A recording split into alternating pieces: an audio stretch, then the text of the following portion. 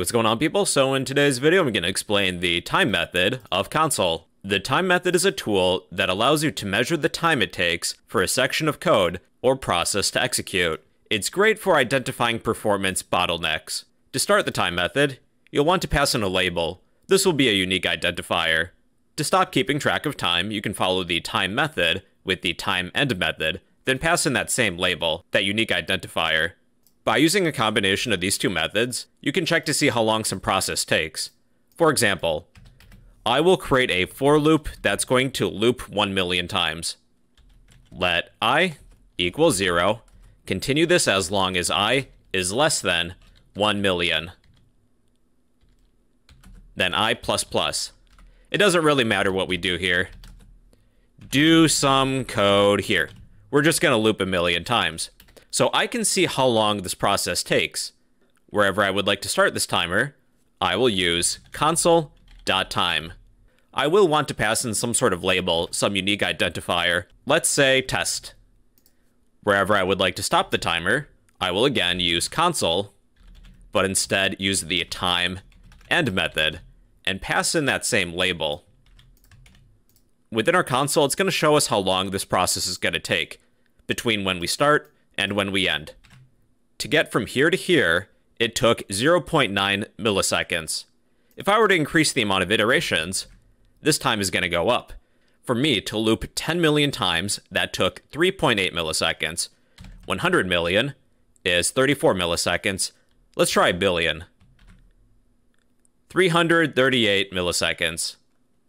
Using the time method could be useful within a function.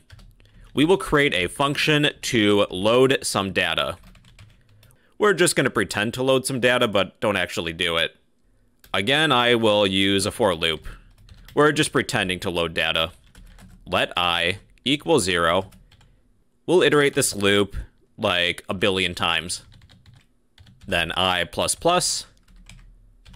Pretend to load some data.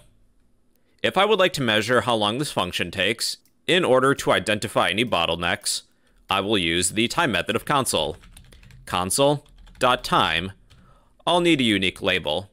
I'll use the name of the function within quotes as a unique identifier.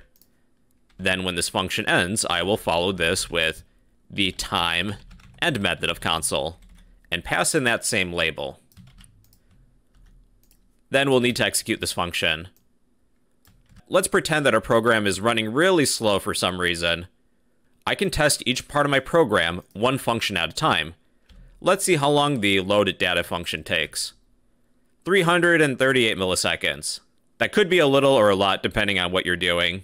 But here we're just pretending to load some data. Let's create a function to process some data. Function process data. We're just going to pretend to process some data. Let I equal 0. Let's loop through I 1,000,000 times. Then I plus plus. Pretend to process some data. If I would like to measure how long this function takes, I will use console.time, pass in a unique label, for example, the function name as a string. Then we will end this timer. Console.timeEnd, pass in that same label. Then we will execute this function. All right, let's see how long these functions take.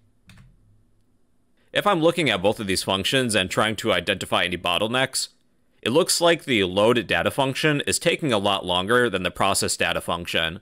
In our make-believe scenario, we've noticed that our load data function is taking quite a bit of time. That's where the time method could be helpful.